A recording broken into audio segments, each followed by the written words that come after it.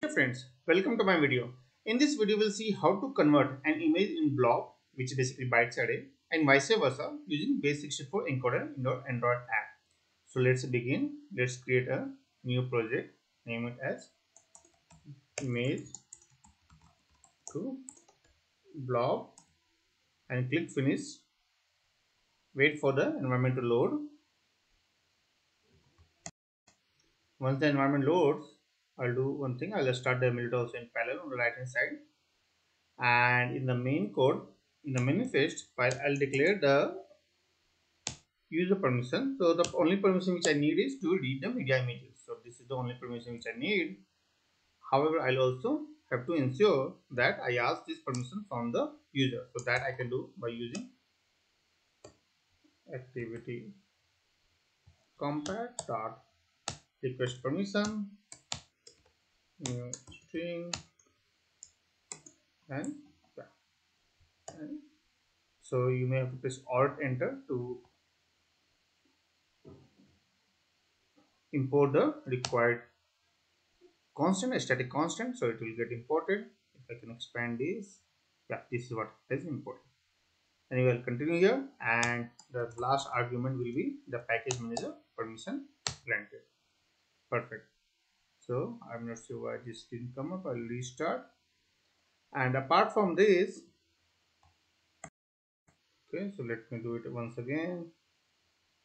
And okay, so emulator came up in the parallel. Okay, perfect. Is asking for allow or give the permission to access all the images of your phone. Oh, perfect. So the emulator has come up and with the app here.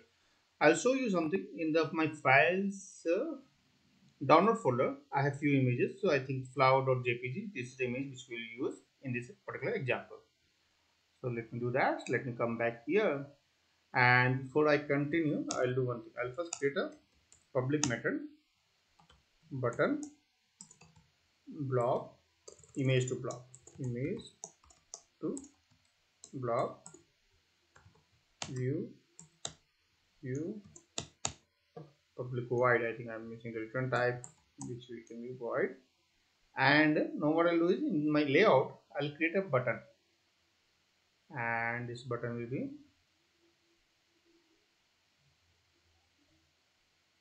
convert to blob, convert to blob. Okay, and what I'll do is I'll create two image views. I don't think I need a text view. Let me zoom in. I don't think I need a text view, so I'll just delete this, and I'll create two image view. I'll do one thing. First, I'll create the image view one on top, and background could be this one, no problem. And I'll give some constraints, and this will image view one. Okay, and then I'll put one another image view which will be below the button. So initially I'll display the images, the initial image in the first one, and the converted image in the second one. So that's why I put two image views. So that's perfectly fine. Image view 2 is the ID for this one, and image view 1 is the ID for the first one. If I go here, I'll quickly create two class variables of type image view and image view 1 and image view 2. And then I will, in the onCreate method itself, I'll associate this to the widget which I have shown. Find view by id r.id dot image view 1, and this one will be for image view 2. This one is for 2. Perfect. So once I have done this, okay, this one my mistake. It should be image view 2. Perfect. So once we have done this, and also in the button I will associate it with this particular method. So I will go back in the button. If you scroll down in the on click attribute here, just associate it with the particular method what we have just now defined. So here what we'll do is first we'll try to access the particular image, this flower jpg file. So how we'll do is we'll create something called a storage manager and get system service, a storage service. You may have to typecast, cast expression, perfect. Yeah, let's do it. And now from this storage manager, we will get the particular volume. Storage volume, this one, and storage volume could be storage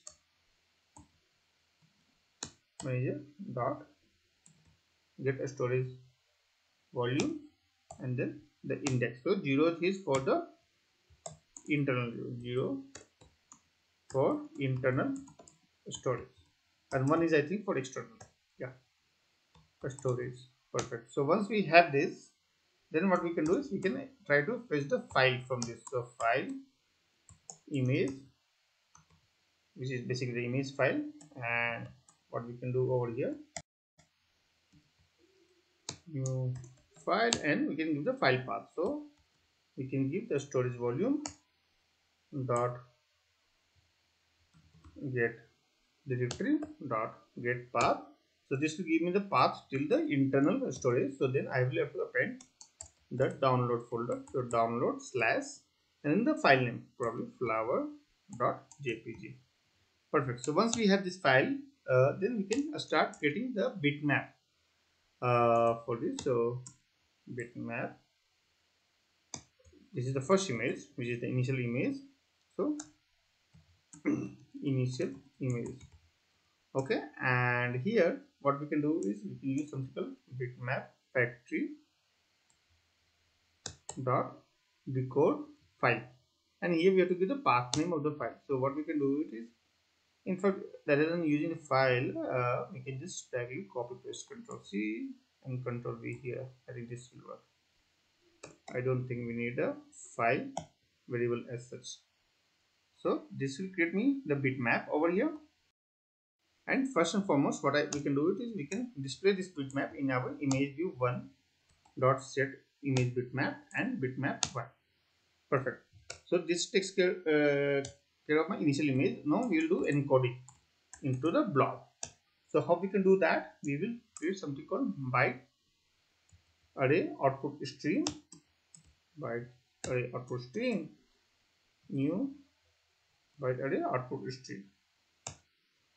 Now in this we can use the bitmap 1 to compress bitmap dot compress format, and we can use the format, say for example anything png should be fine, and then second argument will be quality, which you can probably give 0, the default value, and the string, which is the above what we have just now created. So this will compress and put it into this byte array output stream, and from this we can convert it into the bytes array. So what we can do is we can create this and then bytes image encoded, and here we can use the bytes array output stream to byte array. Perfect. So this will take care of my encoding. Now I will do one thing. I will do decoding now from this particular bytes images encoded what we have got here. So to do the decoding, before that, what we can do, we can just quickly create a string variable from this bytes array. So basically we can convert this bytes into string image bytes, and for that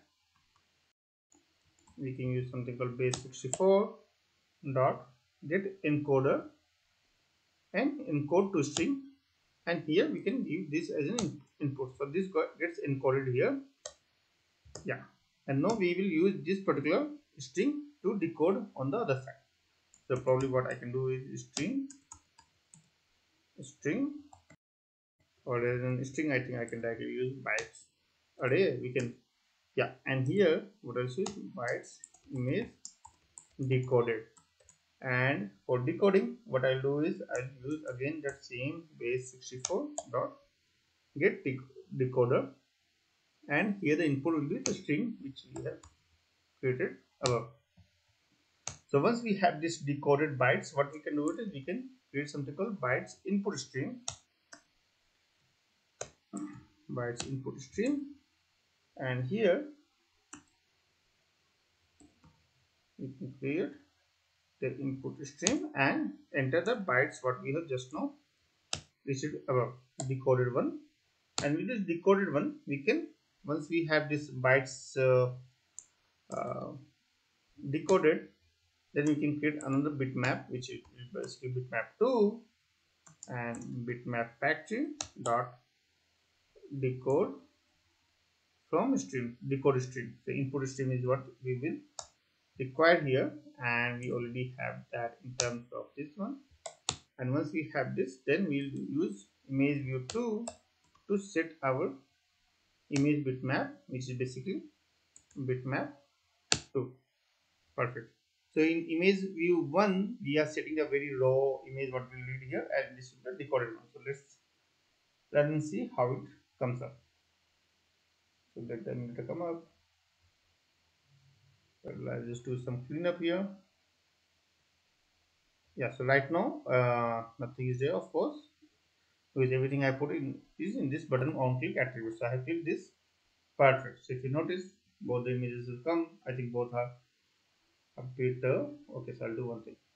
I'll make everything left hand side, left side, and the, I think this one I can keep, yeah.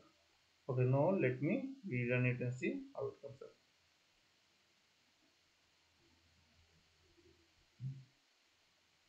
So I've not done much of the image processing here, the length and width. If I would have done that, it would have looked much better. But yeah, I'm just trying to show the very basic functionality how you can encode and decode into the blob, which is basically the bytes array, and vice versa over here. So encoding and decoding over here. So that's all. I hope this video is useful to you. If you have any questions or suggestions, then please put in the comment section below. And if you like this video, then please subscribe to my channel.